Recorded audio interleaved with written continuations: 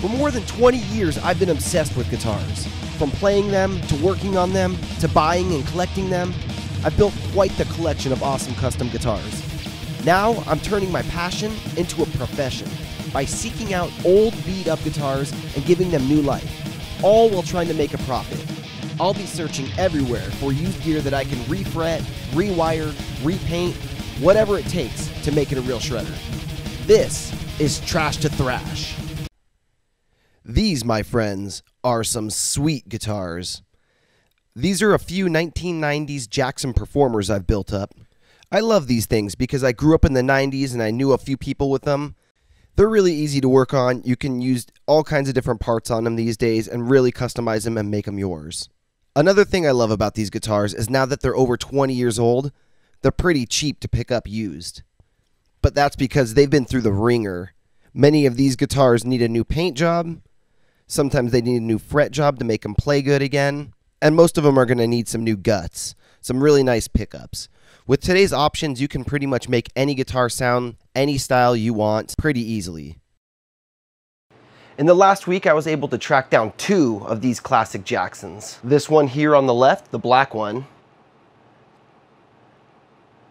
and this one in the middle, blue with a flame maple top on it.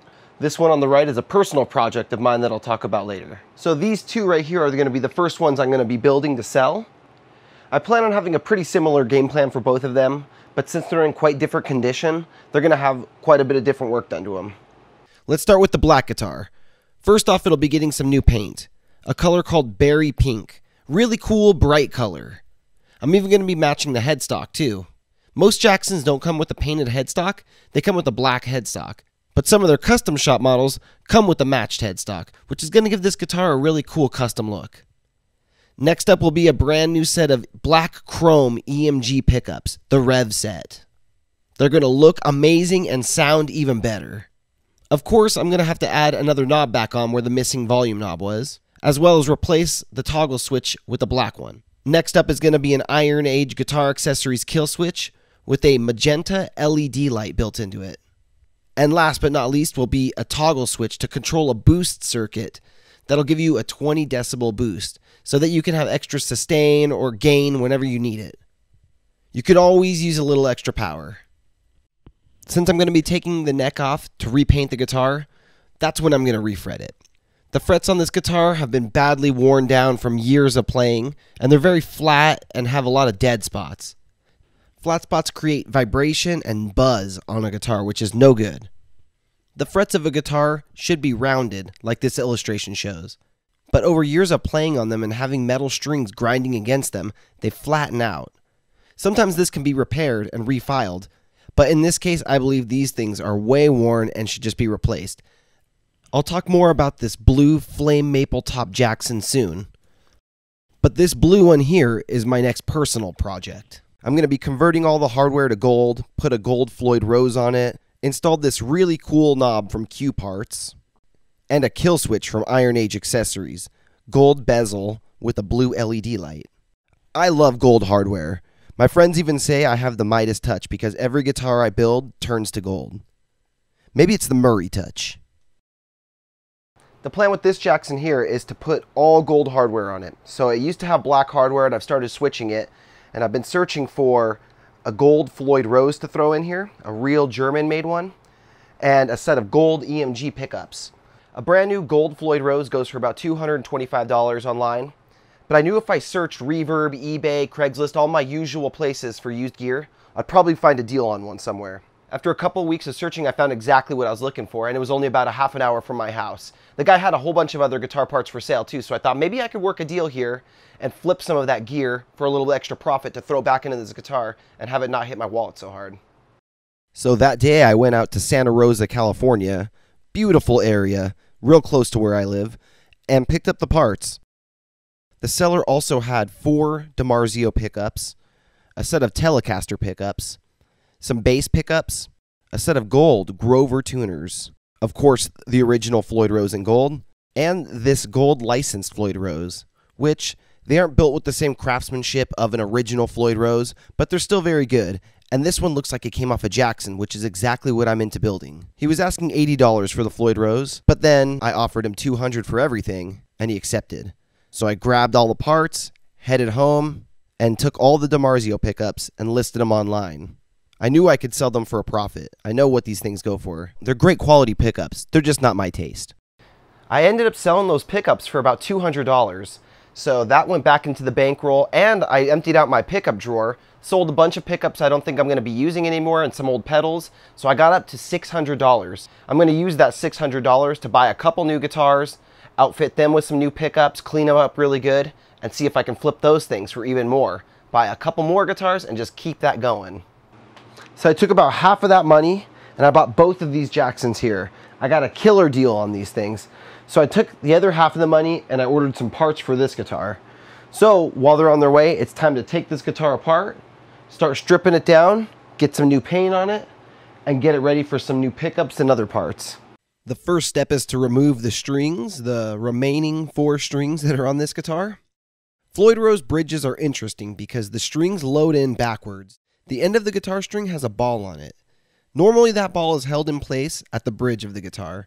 But with the Floyd Rose, they actually load in backwards at the top of the guitar headstock, and then the string itself is pressed down against a block in the bridge by a screw. It's just a different way that they're designed. They're designed to sit in a floating position and can do some very special things like a dive bomb.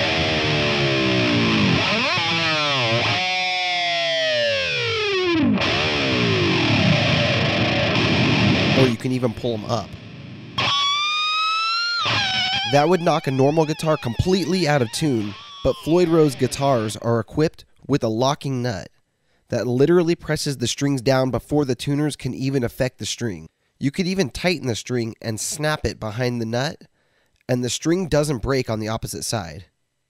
A Floyd Rose pivots on 2 screws, and in the back of the guitar there are a set of springs that pull the Floyd Rose back, fighting against the tension of the strings on the other side of the guitar. That's what keeps it floating.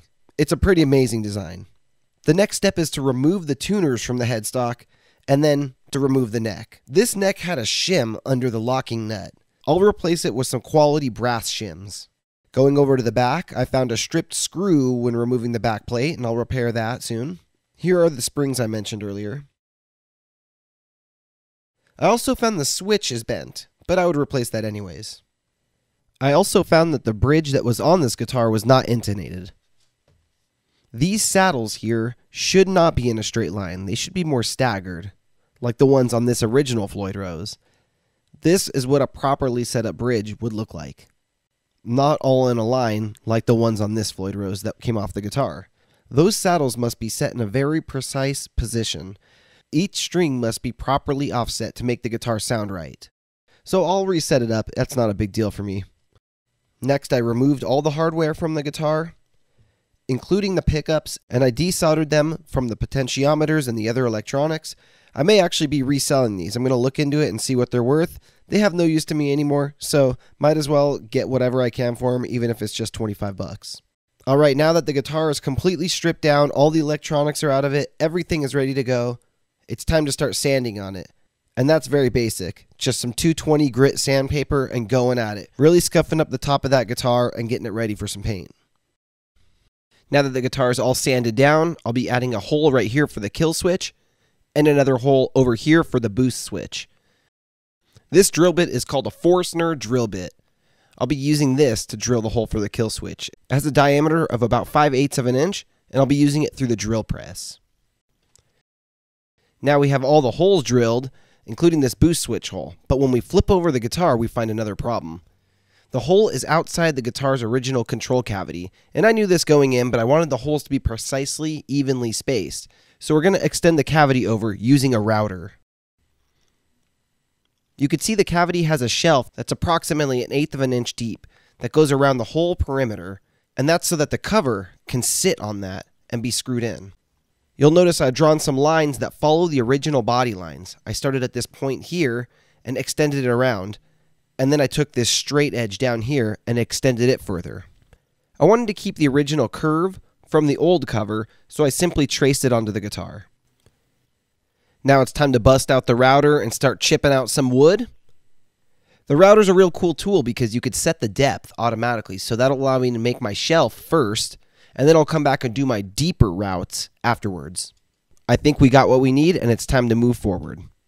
The new cavity turned out great. It's got a nice shelf here for the screws to mount, and it's got plenty of space in there for the boost switch.